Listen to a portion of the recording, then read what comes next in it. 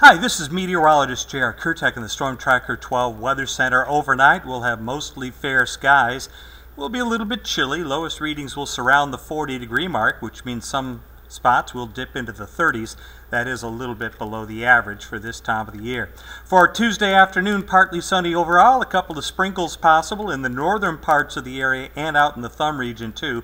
Most of us, though, will stay dry. Highest temperatures will be into the mid-60s. Early Wednesday morning, maybe some frost in some spots, mid-30s for the lows. And then for Wednesday afternoon, again, more bright sunshine. We'll see highs again into the middle 60s. Our rain tracker for the next 48 hours, calling for very little rainfall, and where we do see it pop up, it won't be a big deal. And as far as temperatures are concerned, I think readings will be pretty close to average for the next several days. The exception will be Friday with a quick warm-up. We'll have a complete forecast on ABC 12 News.